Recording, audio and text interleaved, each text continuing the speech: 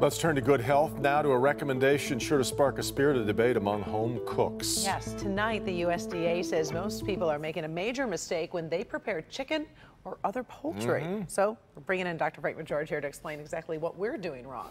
Well, this is a great debate, Karen and Devin. You know, if the USDA says if you are washing off your chicken before cooking it, you need to stop. Now, you may think that it's making your chicken cleaner, but a new study shows you are actually spreading dangerous levels of bacteria from the raw poultry all around your kitchen and onto other foods that are being prepared. Should you rinse raw poultry? Advice over the years has been conflicting. Even cooking legends Julia Child and Jacques Pepin disagreed. I've washed this chicken with hot water, and if we take in I don't wash my chicken. But a new study from the Department of Agriculture has a definitive answer. Don't do it. The sink can be a source of cross-contamination. Using test kitchens, the USDA observed test subjects cooking chicken thighs, then preparing a salad. When subjects washed the chicken, I just feel like it's cleaner. 26% transferred bacteria to the ready-to-eat lettuce.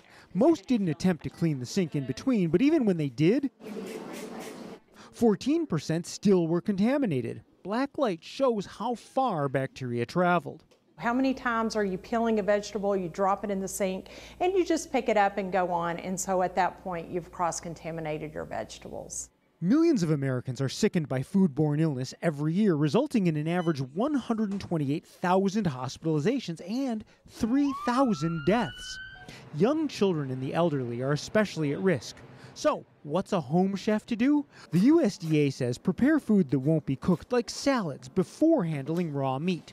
Thoroughly clean and sanitize surfaces that have potentially been contaminated. And if it's raw, never rinse.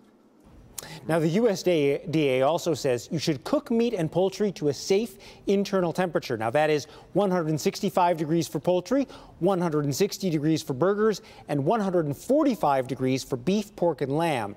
That will kill off the bacteria, which rinsing does not.